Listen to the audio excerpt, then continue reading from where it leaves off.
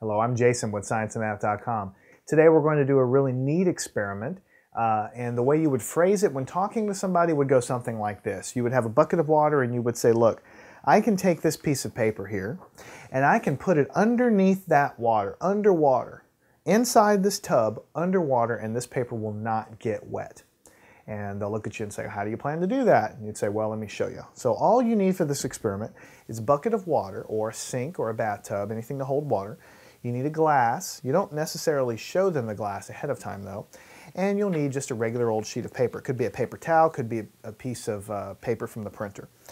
And so what you're going to do is you're going to put the paper underwater all right, but you're going to put it inside this cup.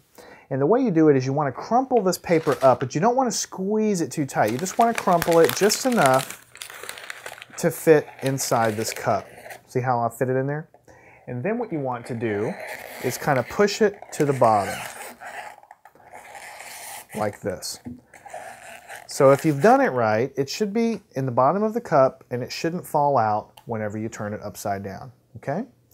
Now, you go over to your bucket of water and you hold it upside down as flat as you can and you gently push it all the way under water. So the cup is completely underwater.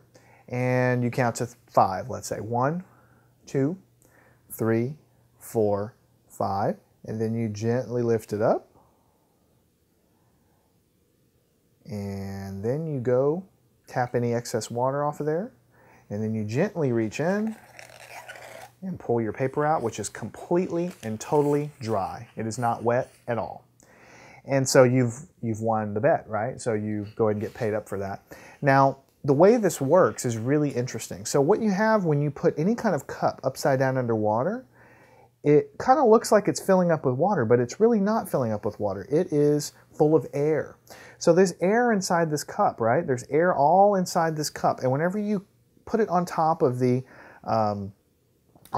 water, there's air pressure inside of this cup here because there's air in there. That just means the air is pushing against the walls, pushing against, the inside, pushing out. Anytime you have air in there, you have air pressure, right?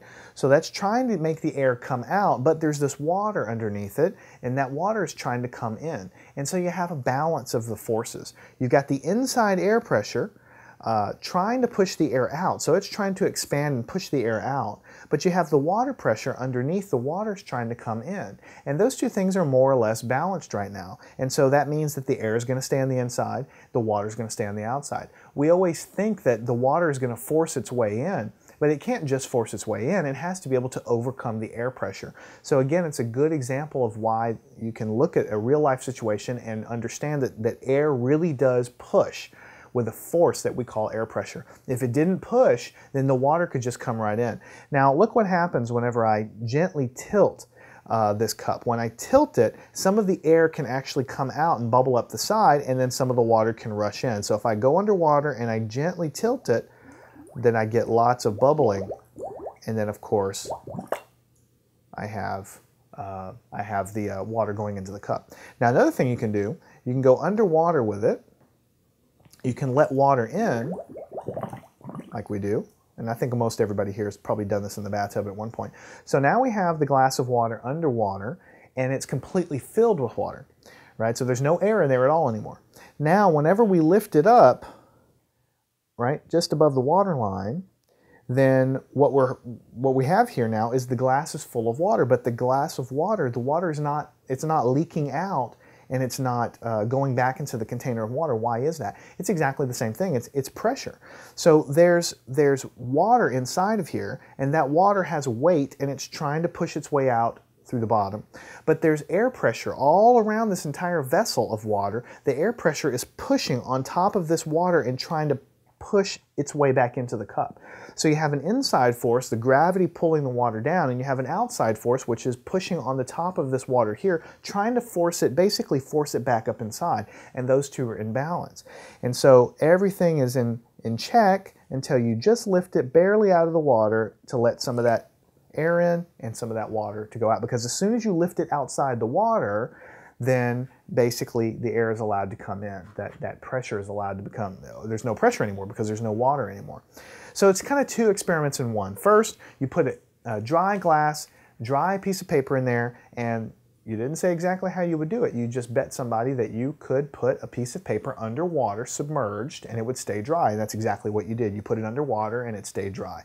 You created a pocket of air where there was pressure inside that kept the water out, right? And then the other thing that we did was we filled it up with water and raised it up, and sort of a similar thing happening. The outside air pressure is pushing on the water on the outside, keeping that water inside of this cup whenever you lift it up. So very simple stuff to do, but always take the time to make sure you understand what's actually happening.